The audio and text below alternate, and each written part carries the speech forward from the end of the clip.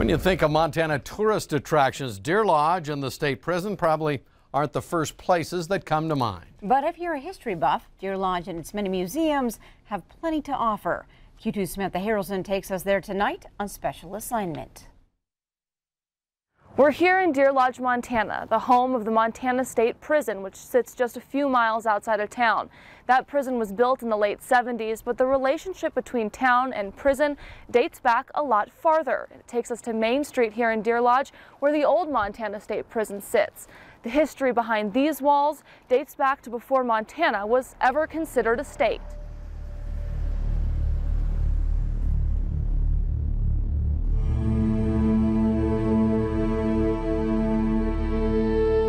The moment you see it, you just have to know something about it. And the first time that you see this castle-like place in the middle of this little town with these big sandstone walls that are surrounding it, it's inviting and slightly enticing. It's like, come inside, see what I have to offer, what history lies within me.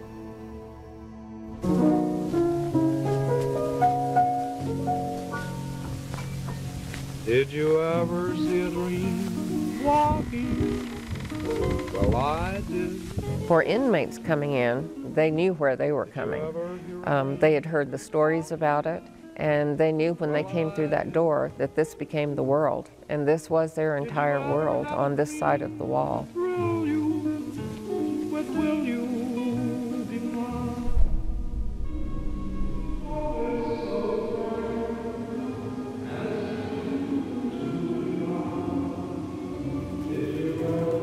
2 men living in an 8 by 6 foot cell.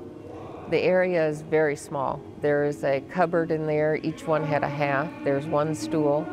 There's no room. The saying is that when they walked through Tower 7, they lost their souls.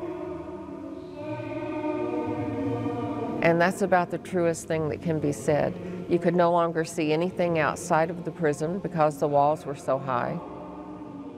And it became its own hell on earth, so to speak.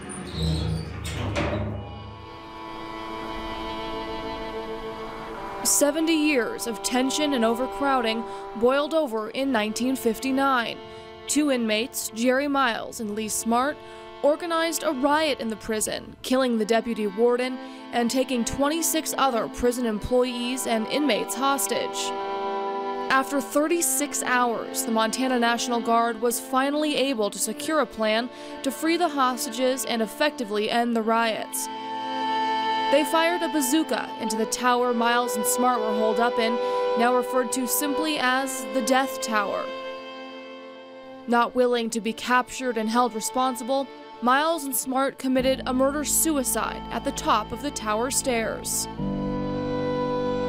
Their intent was that it would be a bloody mess when the guardsmen got there, and sure enough, the second man up the stairs slipped and fell. Didn't know what had caused it, but he reached down and felt something and put it in his pocket. About 4 years ago, he brings me back a package and said, "I've had this all these years and used it, and I think it should belong back here to the prison." And he dumped out of a bag into my hand the jawbone of Jerry Miles. Walking through the cells and some of the dark tunnels here at the old Montana State Prison, you can definitely tell this was not a happy place. Over 200 people, both prisoners and guards, died here, and when you talk to the people who work here, many believe a lot of them have never left. Often you hear things like "help me" or "get out," and I've been told to get out, and that sounds kind of crazy, but once you've experienced it, then you have to say there's definitely energy left here, and the things that went on here were so unpleasant that perhaps people just can't pass on to where they need to go. There's so much energy that's left here from the living and from the ones that have passed. So that's a lot of lost souls. This was the last thing that they saw before they died. With photographer Brandon Sullivan, Samantha Harrelson, MTN News. Wow. kind of spooky here on Halloween Eve, right? Perfect timing. Well, the last prisoners were moved out of the old prison into the new facility in 1979. Now, the historic state prison is part of a series of museums that are located in Deer Lodge, museums that attract as many as 50,000 visitors a year. Thanks, Samantha.